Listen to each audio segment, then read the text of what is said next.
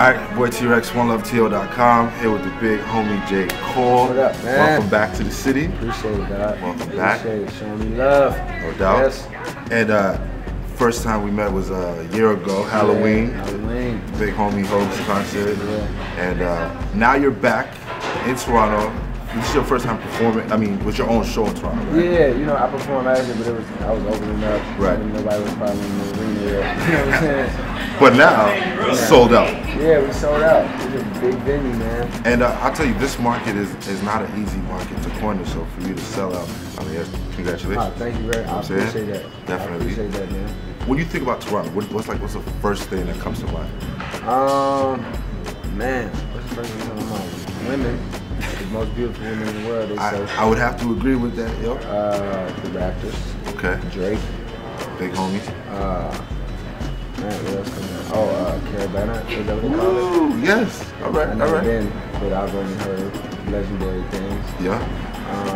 You know, now that I'm here and I've been here, I just think it's a super clean, nice, incredible city. Like I would live here, man. That's amazing. It's almost like I wrote that for you to say it. You did. I just read that. Alright. For sure.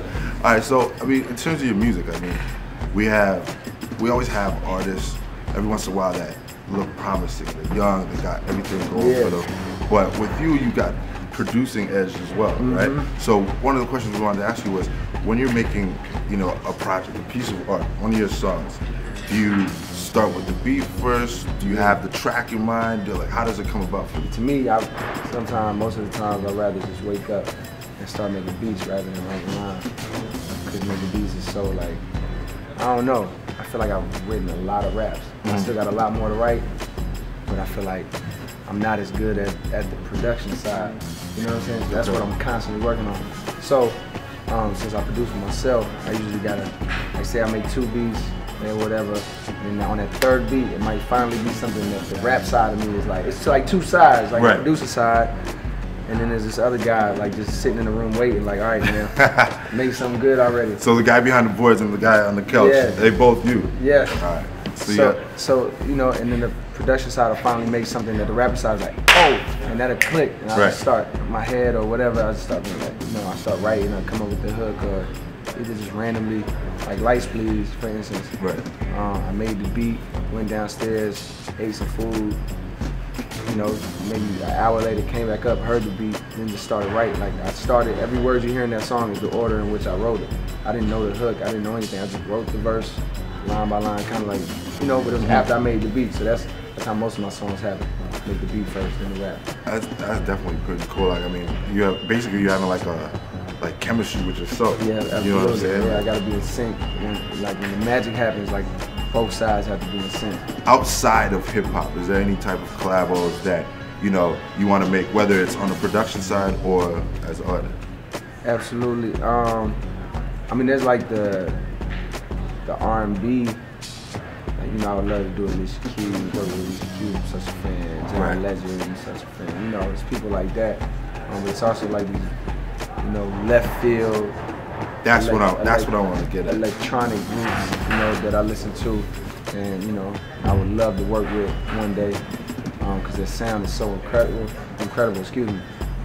But I can't throw it out there, you know, for the people, only because I feel like people gonna steal certain people gonna steal like where I get my sample from, or who I'm checking for. But you know, it definitely is a lot of left field stuff that I'm interested in, because I noticed in that genre, and a lot of these genres outside of hip hop and R&B, if that's what we call it these days, like they don't follow any rules, and that's what I love about Kanye's album, by the way, is because it follows no rules, no structure. It's like 4 hooks, you know. I think what's that Can We Get Much Higher? Oh yeah, Lost in This World. Yeah.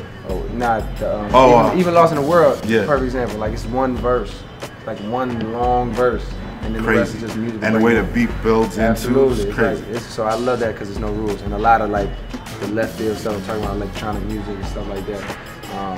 It's like that. There's no rule, no structure. So that's perfect, because it's a fusion, right? So taking all these different genres and mixing it together, and sort of kind of ties into the next thing, which is So our city and our block, One Love TO, it's about acknowledging the differences and the fusion and, you know, just one love, right? Yeah. What does one love mean to you? One love? Yeah. If you hear one love, what does that mean to you? For us, it's like the diversity of the city is so multicultural, yeah. all that good stuff. When you hear one love, what does that mean to you? Man, when I hear it, I just think of Nas song. but to me, one love was just always just symbolized like more like brotherhood, and not just amongst men, just amongst people. You know what I'm saying?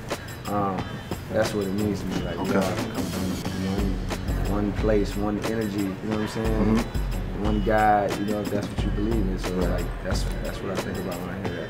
Appreciate you. And earlier, you guys hooked me up with the J.Cole sweater, you know, so I got my J.Cole swag. I got it. So what I did was, since Christmas is coming up, yeah. You know what I'm saying, went and got you a gift. My man. You know what I'm saying? My man. Oh, drop the BlackBerry, it's all right. Got you a gift. I appreciate One that. Love TO shirt. Yeah. And appreciate that. Welcome back to C. I know we'll see you again. We'll see you on the road. Absolutely. And anytime you're here, you already know it's love. We got you. Appreciate it, man. Toronto, much love. Yes. One love, actually. Yeah, there you go. One love. All right. Man, good. Appreciate you, dog. What's up, y'all? This is J.Cole. The Rock is in the building. Shout out to OneLoveTO.com. Much love. One love. I gave you like a nice wink right there. That was dope. I was like.